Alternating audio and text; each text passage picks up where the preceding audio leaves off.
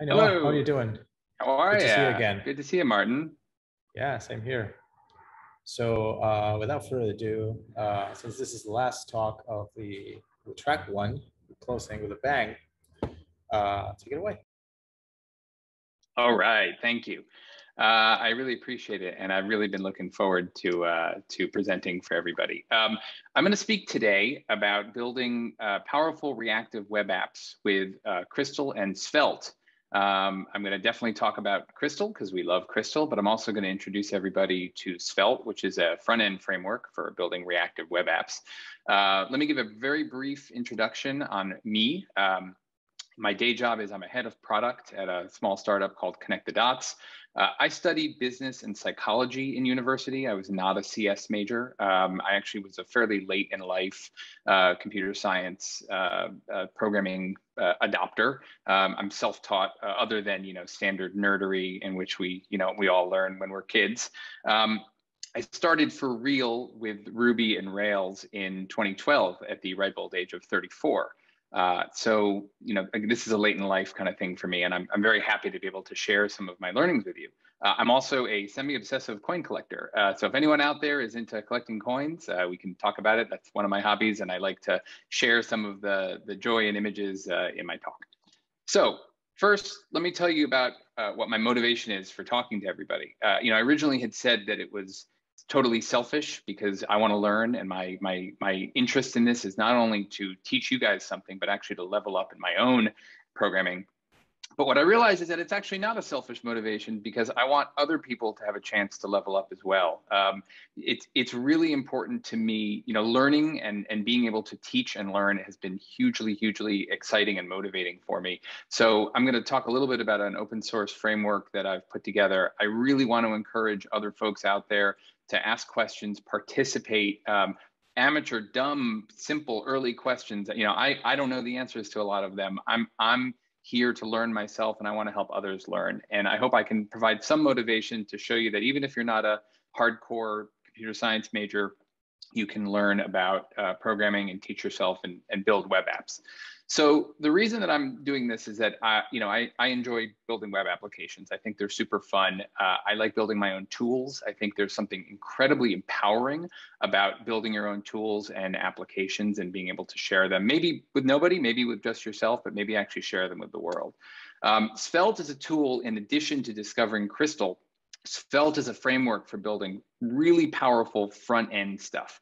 And until Crystal builds a WebAssembly target, which by the way, I hope is in the future, that would be amazing to be able to write Crystal that compiles to WebAssembly and really get it in the front end. We are stuck with JavaScript. Svelte is a reactive front end framework like Angular, React, or Vue you may have heard of. It's relatively new, a relative newcomer. I think it's incredibly powerful. The biggest difference, it's very similar in that it lets you build really fun, exciting, fast-moving front-end applications.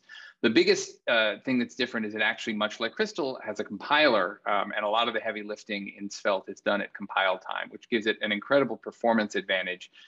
It is compiling from Svelte components, which I'll show you, down to JavaScript. It's not going any lower level than that for now. We'll see what the future brings.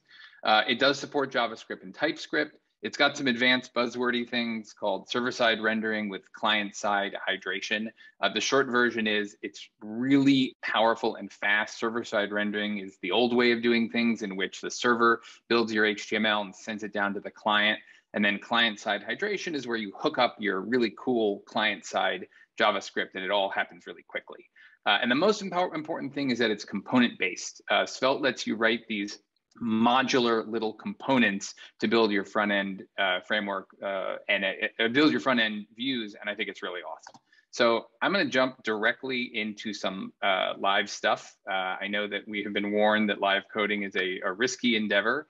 But I didn't realize it was a risky endeavor until we started planning the conference. So yeah, let's kind of take it from here. Okay, I assume that my screen is visible.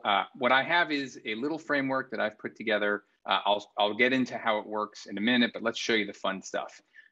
This is running on a Crystal backend. There's nothing that you can see on the left here because I haven't actually written any code yet. And it's rendering these client-side views, which are these Svelte components. Svelte components are awesome.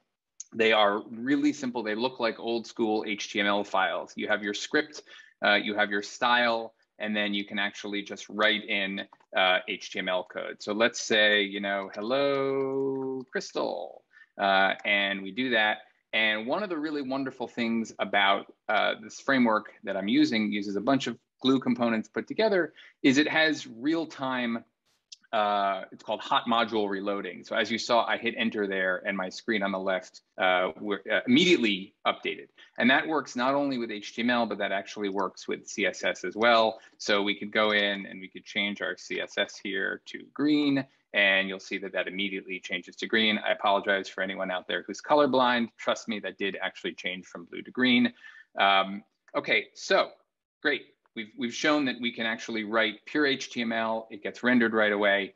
Let's bring some Crystal into it. Here I have a controller. This framework works on the Amber framework right now. It actually has been designed. It will work on Lucky. It will work on Camel. It will work on it'll work on pure, you know, HTTP Crystal code. I happen to have built it using Amber because I really like Amber. But this is a basic controller. Uses the pretty simple model view controller model. You know, we call the index. It calculates a little bit of data here. And then this is some custom stuff here that actually sends the calculation down to the client. So let's pretend that instead of calculating 1 + 1, we were actually doing a database call. And so this is this little framework here. It sends it down to my index component. And I'm going to add in some very little simple code here that will show you exactly how this works. We're going to do my little shake and bake here. So here's some data from the server. Whoops, see, that's how it always works. Everything always breaks when you think it's gonna work. Okay, but the good thing is that it actually comes back together really quickly. So I forgot to paste in my script code. So let's make sure to paste in my little script. I have a little fake script code here. And we're gonna bring in my script. So I'll talk a little bit about what the script does a little bit later. It's basically boilerplate. We try to keep it super, super, super simple.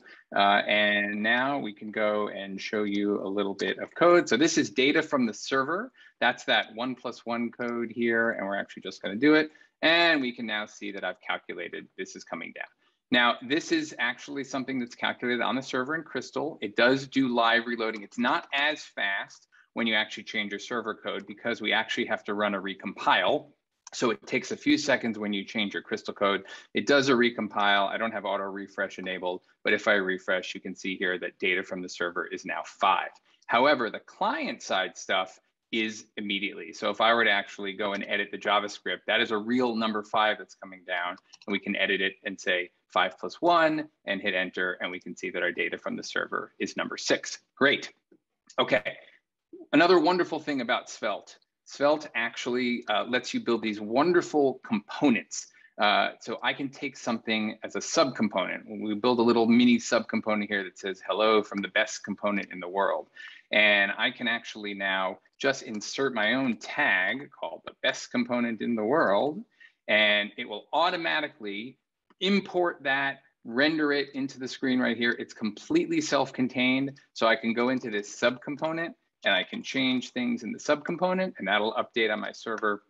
It all compiles it and does it all together. It'll update it right in browser. You can even make more complicated subcomponents. I promised you I'd have some coin nerdery stuff in here. So I have a little subcomponent here that displays images of, you know, some of my favorite coins. So we've built this again as a completely contained component. It's got some very simple logic in which I can choose to show slightly different coins depending on a dropdown. This is a beautiful 1797 $half. This is a very rare coin called the Stella $4. And there's the legendary 1804 $10 gold piece. Sorry if I'm getting deeply nerdy, but that's the kind of stuff that I love. Anyway, the point is you can build your components and then assemble them in a really, really modular, nice way. There's also some interactive stuff that you can do. So I'll show you very briefly. We could add a little form here with a bound input. So I'm just doing a very simple that says, hello, Joe Blogs. I can actually change it to say, hello, Noah, you know, hello, Conf. attendees, all sorts of things in here. So this is all my way of showing you that it's dynamic. You can build these really, really interesting and dynamic front-end components, and they hook up seamlessly with your Crystal. So the last thing that I'm going to demo is to prove to you that there's actually some useful stuff. I actually built a small little app that I use almost every day, and I eventually will release something like this, but I want to give you an example of some of the more complex things that you can do. And I just have that loading in a separate window, and that should load up beautifully. And let's confirm that it actually works. And there it is. So I've built it's a task manager that I use for myself to keep track of actual bugs. And I call this, it's sort of like the Pomodoro method. You can create little blocks of time that you want to do work in. And so, I give myself a 45-minute work session and then a 15-minute break. If you update the time, it'll automatically update that 15-minute break and push it out. And then you can add tasks, present at conf, and then relax, and then you can drag tasks between them. And then I give myself the ability to focus, so I can, click start, and this gives me a complete focus mode and gives me and says, well, actually I only give myself 1 minute because it's about to be 1:45, but a little countdown timer, and then you can complete your tasks. Gives you a little check mark once you've completed your task, tells you how long your work session was. That wasn't a very long work session. I promise I do longer work sessions. And then once we're done with this conference at 15 minutes, we'll change it to 2 o'clock, time to relax, and then get back to work. So this is real. This is all built using this framework. It's the database is in the back end using Crystal. The front end is all built using Svelte. And it really kind of gives you a demonstration that there is actually powerful stuff that you can do. So with that being said, I'm going to go back to the presentation a little bit, and I'll just talk a little bit about how this actually works. Despite looking, sort of fancy, it's actually not very fancy at all. I've built a little framework called Celestite. Celestite is a reactive UV crystal. You see what I did there. It's available on my website. I'll include all the links afterwards. And there's a GitHub project. I would love folks to take a look at the GitHub and contribute. I am, like I said, I'm a business and psychology major who's studied a little bit of CS. I'm sure there are ways that my code can be better. And one thing I've learned is the absolute best way to get better is to have other people critique your stuff. So please, please, please critique away. Let me just tell you a little bit about how it works. Here's our browser sending requests to our server. As I mentioned, it can be HTTP, Amber, Chemo, Lucky, Athena, any Crystal framework that you'd like to use. And then it's very simple. All it does is send out the requests. It almost subcontracts out these requests to a little stack that uses 3 very, very basic JavaScripty technologies. It uses Node, small server running Node. It uses something called Snowpack, which is a build tool. In a previous version of this, I didn't actually use the build tool. I used SvelteKit. If any one of you here are Svelte fans, you'll know what that is. Sapper previously. I actually ended up ripping that all out and putting together a direct compiler on Snowpack, and works really well. Really what that job is receive a request and say, give me the Svelte enabled HTML. It does a little bit of JavaScript, custom JavaScript code generation for the client, sends it back. The Crystal server then sends back a rendered beautiful page. This is really nothing fancy, but it works, sort of. And I really, it makes building web apps really easy. I really enjoy it. So that's basically how this little framework works. Celestite, I draw the border around Celestite. It's just this little components here. In the future, I think there's many ways that we can make this more efficient. I think we can make it faster. I've looked at thinking, or thought about at least, integrating a JavaScript runtime, V8 or through the C bindings or duct tape, which is another alternate JavaScript runtime. Honestly, it's so fast right now. I mean, we're talking, milliseconds, 1 to 2 milliseconds to run out because you're running a local Node.js server. 1 to 2 milliseconds to go out, render. Svelte is really, really quick. That this is a premature optimization. I don't think we need to integrate, the round trip of the HTTP request to a locally hosted Node server is just not that much overhead. Nonetheless, I like to think about, I'm learning all aspects of engineering, including premature optimization. So that's one of those wonderful things. But anyway, thinking about the future. And that's really it, to be honest. I want to keep this to about 20 minutes. We're just about under 20 minutes. I will include a link to this presentation so folks can view it. There's some links here to learn a little bit more about me, to learn about this framework, to learn about Svelte. I think it's really, really great. I hope I can encourage some folks to get involved in this. It is genuinely, and when I say this, I mean it, genuinely fun to build web apps using this. You have this instant REPL-like feedback when you make changes. Working in Crystal is a joy, as you all know. Working in Svelte is as enjoyable as working with Crystal because of this component and compiled nature. And so I hope I can inspire some of you to do this, and maybe we can port it to Lucky and Athena and some other web frameworks and really get this going. And with that, that is all I have to say for the time being. All right, thank you so much. As always, it's a pleasure to hear you. We already have one question lined up. Anastas asks, would one have to manage Node.js process separately, or would Celestite handle all of it? Because I'm guessing Node.js would have to be pre-installed. Any version restrictions? That is an excellent question. Thank you. I think the short answer is no. In theory, you should not have to manage Node. I've built this so when you install Celestite, it installs all of the associated process management stuff.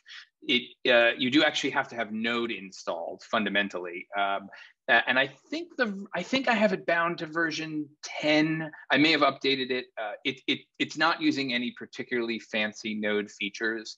And I've tried to make it as plug and play as possible. Now, do you have to manage the process? I would be a liar if I said sometimes the Node process doesn't, crash or hang, and I have to go in and kill it. But for the most part, I actually spent quite a bit of time trying to write code that automatically killed all of the children processes when you exited your Crystal app. So it works reasonably well. I will add that this new version of the framework that I've been working on that uses Snowpack and is a little bit sleeker, I have not updated in the GitHub repo. That will be done in the next day or two. So if you join, you'll see a slightly older version. Some of the syntax will change just a little bit. I've made things a few more explicit, but star the repo, send me a note if you want to know when the latest is pushed. I'll get that pushed up there and get folks on it. Okay. Does anyone else have a question? Not seeing anything there. It was a fairly comprehensive run, so. Thank you, Martin. All right. So I know it's been a long day. People are probably tired. So if no one else has any questions, you can follow up with Noah. Oh, here we come with one. Henry asked, what does the controller code look like? Yes. So controller code, it depends entirely on the framework that you're working with. Lucky, I think, has a different framework that Amber does. I will very, very, very briefly just show you my desktop and I'll pop over there and show you quickly what a controller looks like. It's super, super simple. I try to keep, one reason I found Amber, this is before Lucky was super popular, is that Amber tries to keep the controllers extremely light. So the controller here is, it just extends application controller. You define a method called index. There's a router where you would assign a particular route to index. And then the controller really is just any calculations you want to do. You assign it to a context object. I created it's just a hash-like called Celestite context. This is the data. And then you just call the render, and that actually just calls the Celestite rendering. It's very simple. I love lightweight stuff like this with minimal boilerplate. So that's a controller. Well, thank you, Noah. Thank you, everyone. And we'll Thank see you there. Martin. Thank you, everybody. Talk to you all soon.